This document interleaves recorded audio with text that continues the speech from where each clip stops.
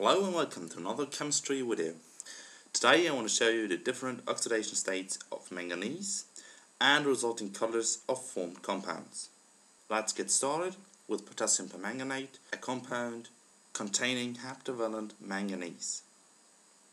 Here you can see its typical violet colour. Now I'm going to add an alkalic glucose solution which possesses reductive potential to reduce the violet permanganate first to green manganate and further to manganese 4 oxide, which has a brownish color in fine dispersion. The next experiment shows a way to make fire without any lighters or matches, which basically builds up on the reductive properties of glycerin and the oxidative properties of heptavalent manganese, here again as potassium permanganate. So it only needs a few drops of glycerin onto the fine powdered potassium permanganate, and now you can see the reaction develop.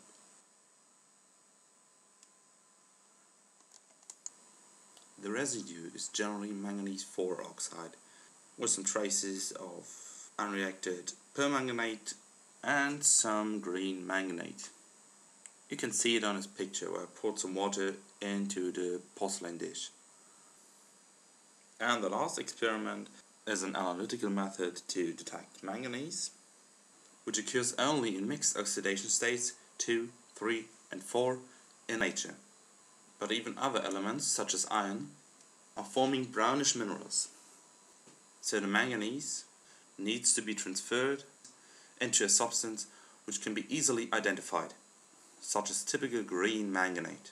So I took a few crystals of manganese 4 oxide, put them onto the watch glass and mix them up with a 1:1 mixture of potassium nitrate and sodium carbonate.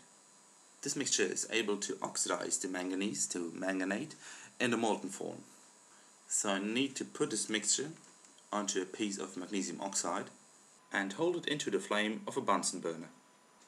And you can see the tetravalent manganese is oxidized to the hexavalent form by forming the green manganate compound. So thanks for watching, please rate, comment and if you want, subscribe to my channel.